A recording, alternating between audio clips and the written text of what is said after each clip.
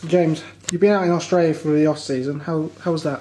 Yeah, really good. Yeah, I went to Sydney and played for Eastern Suburbs for a few months. It was my first time to Australia, my first time away for a winter, and yeah, really loved it. Great experience, great club, and yeah, it was really nice. Do you feel you developed some new skills and developed the current skills you have over there? Yeah, always working on new things and just looking to improve as much as I can. Coming back into pre-season and in the summer over here. What are your targets for the season this year? Probably on a personal note, look to push in for a first team spot and then try and cement a spot if I can. It's going to be a pretty big year for the club, being in Division 1, so hopefully I can make an impact and contribute. You talk about you want to be in the first team. You've been knocking on the door now for about a year. What do you think you need to improve on just to make that jump up?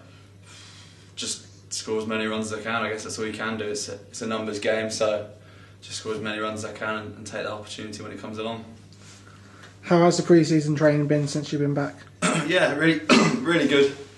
It's good to catch up with all the guys again, catch up with the physio and S&C and see where I'm at. And yeah, really looking forward to the rest of pre-season and the start of the summer. How the new recruits been fitting in with you? Yeah, really well. I've not actually met Chambers yet, but everyone seems to know Graham White quite well because obviously he's been at the club before and on loan last year. So I think they've fitted in pretty well from what I've heard.